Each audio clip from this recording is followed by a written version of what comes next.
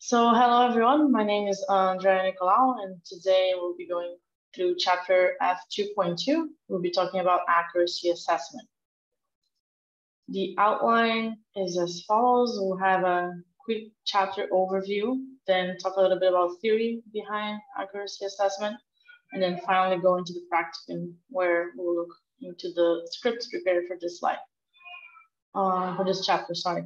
You can access these slides using this bit.ly link, so it's just slides_F2.2. And we'll start with the chapter overview. So the goal of this chapter is to assess the accuracy of an image. As learning outcomes, we expect the user to learn how to perform accuracy assessment using Earth Engine, to understand how to generate and read a confusion matrix. We'll talk about confusion matrix in detail.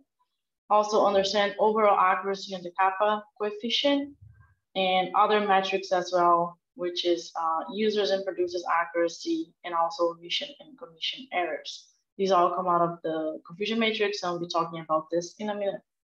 And this chapter assumes you know how to create a graph using the UI.chart and also perform a supervised random forest image classification, which was the topic of the previous chapter that we walked users through last week. So you can also check that recording if you missed that. So a little bit about the theory of accuracy assessment. Every time we classify an image like we did in chapter F2.1, we wonder how good is this map, right? How correctly classified are the pixels in the map, and does this reflect reality?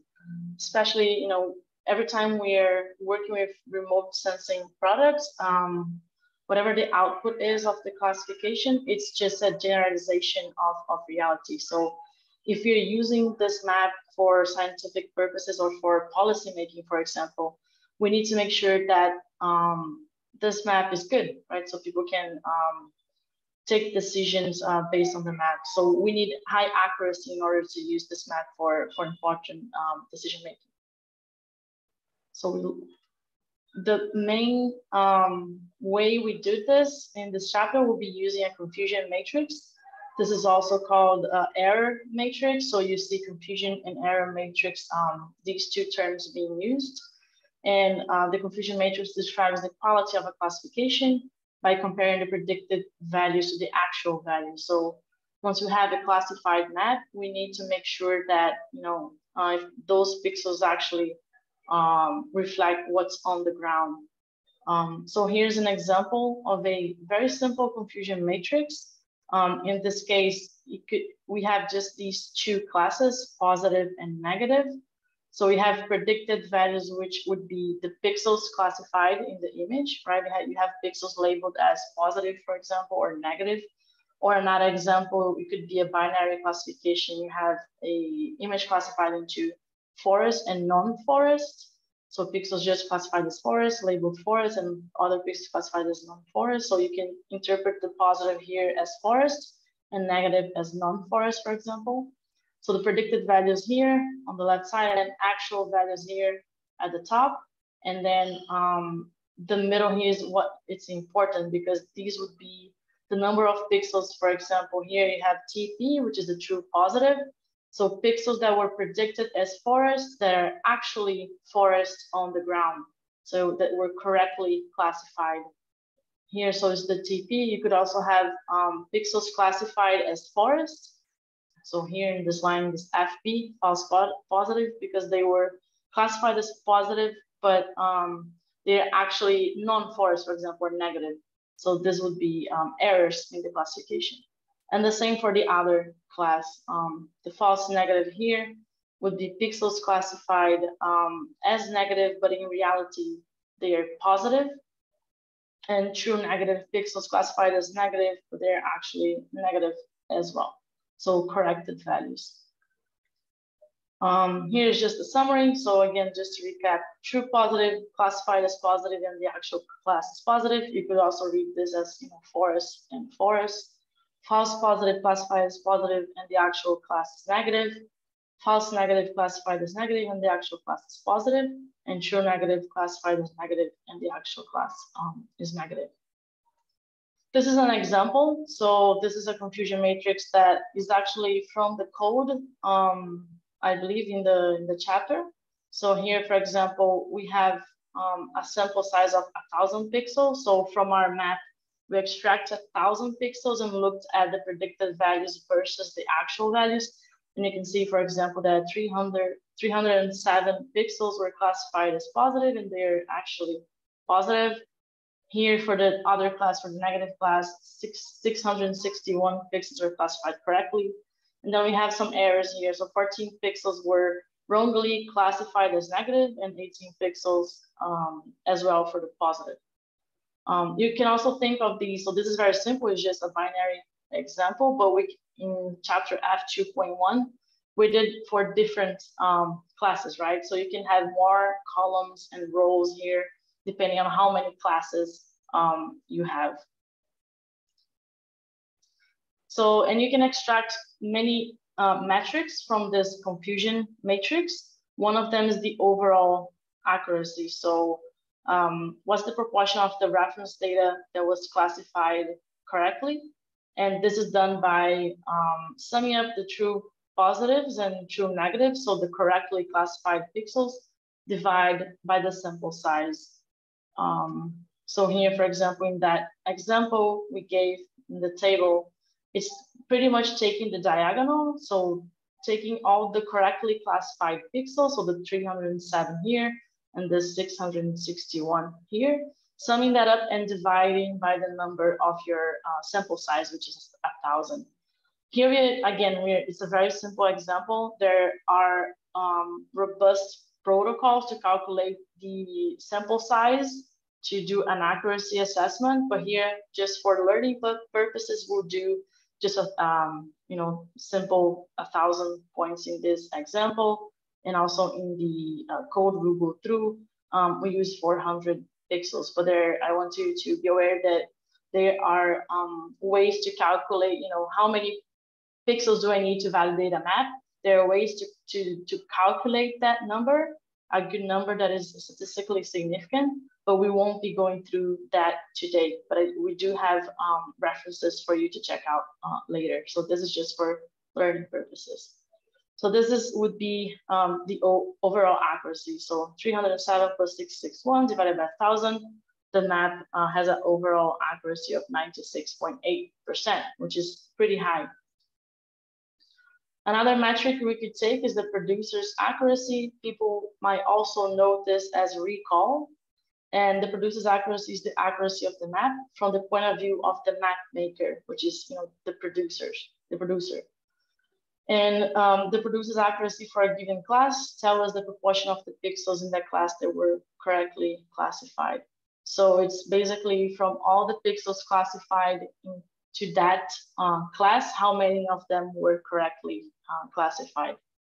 And depending on the class you're looking at, for example, if you're looking at the positive or the forest class, it's the true positive divided by true positive plus false negative.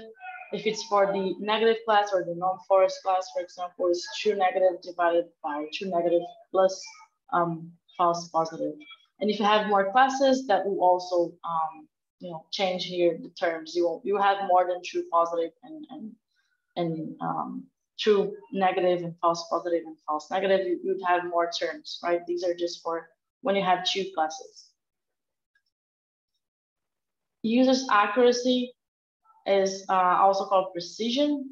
Some people might know this as precision, or consumer's accuracy as well, is the accuracy of the map from the point of view of a map user. So the user's accuracy for a given class tells us the proportion of the pixels identified on the map as being that class. They're actually in that class on the ground.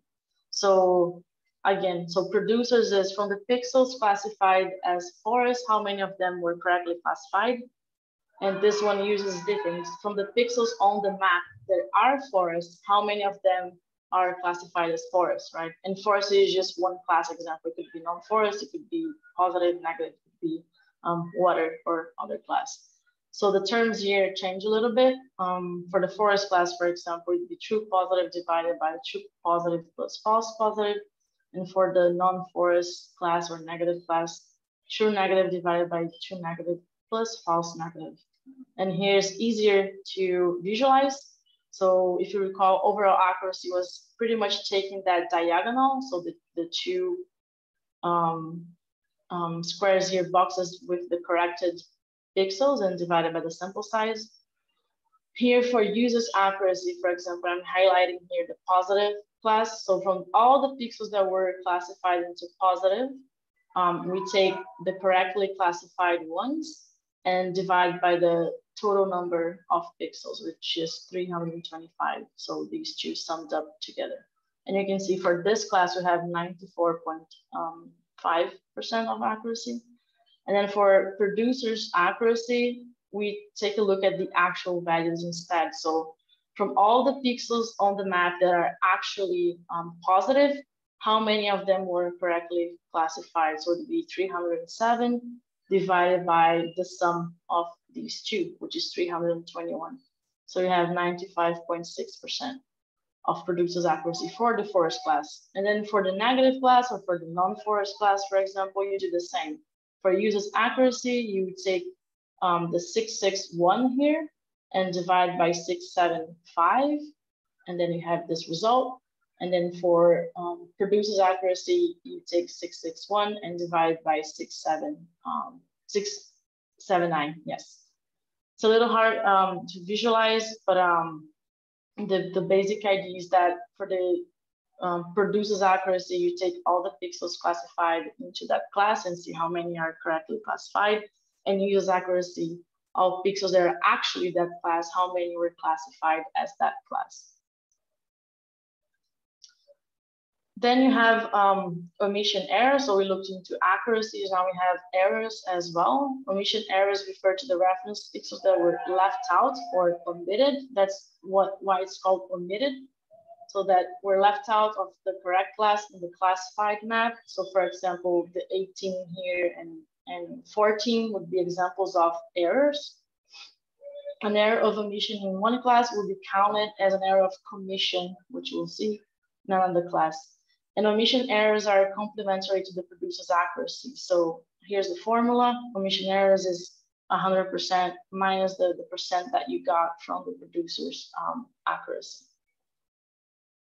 And commission error, so it's the same idea. If you missed a pixel into that class, it was omitted, but then that pixel was also committed into another class. So commission errors refer to the class pixels that were erroneously classified in the map and are complementary to the user's accuracy. So commission error will be 100% minus the user's accuracy. And finally, we also have the kappa coefficient. It's also very, it's widely used in image classification to assess a map as well. And it evaluates how well the classification performed as compared to random. And usually the values here vary from -1 to 1. A negative value indicates that the classification is worse than a random assignment of categories. And a value of 0 indicates that the classification is no better or worse than random. And positive values indicate that classification is better than random. So it's just comparing the classification that we have to a random assignment of classes. So it could be like just, you know, for each pixel, you just throw a coin and see if it's class A and B. So it's a coefficient that compares the accuracy to random. And you can see the formula here. So kappa coefficient is calculated as observed accuracy minus the chance agreement divided by 1 minus chance agreement. And chance agreement is calculated as the sum of the product of row and column totals for each class. And the observed accuracy is the overall accuracy. So here in this formula, observed accuracy would be, if I go back here, it would be this accuracy here, 96.8. And then chance agreement as it says here, the sum of the product of the row and column totals for each class. So it's pretty much what it's here in this image here. So we take the column total here for the positive class and the row total here of the positive class 321 and 325, and make the product of these two, and then sum with the product of the row and columns of the negative class as well. So 679 and 675, the product of it, and then sum these two values together. So you have your chance agreement. So both here at the top here and then here at the bottom. And with that, you get a coefficient as well.